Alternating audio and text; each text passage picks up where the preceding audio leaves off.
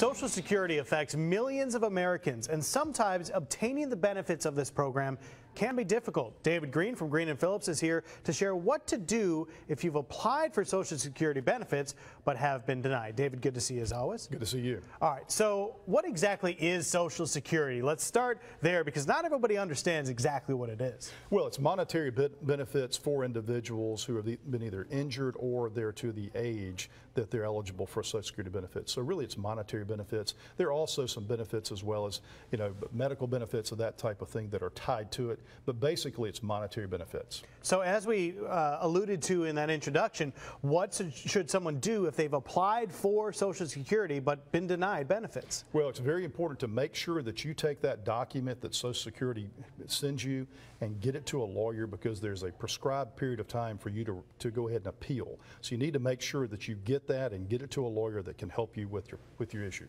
Is that the main reason someone should seek representation in a situation like that? Well, actually, the documentation that you need to put a case together, you really need a lawyer to do that. So the forms, they're very complicated forms.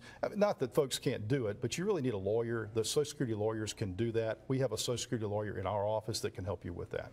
Someone who is a specialist, who can guide you through that process. That's right. That's so important. Is there anything in particular people should know about the appeals process? Well, the appeals process takes quite a long time. It can take, 8 months, 10 months, 12 months. So you really need to go ahead and get that appeal in so they can set a court date for you and then hear your case. All right, sounds good. So you mentioned the specialists, you mentioned the benefits. If anyone has any further questions regarding Social Security questions or denials, how can they get in touch with y'all? Very simply, 51 North Florida Street, or come by anytime. 300-2000 is our phone number. Give us a call. All right, sounds good. We'll have all their contact information online at the Studio 10 tab at fox10tv.com. David, thanks a lot. Thanks for inviting me over.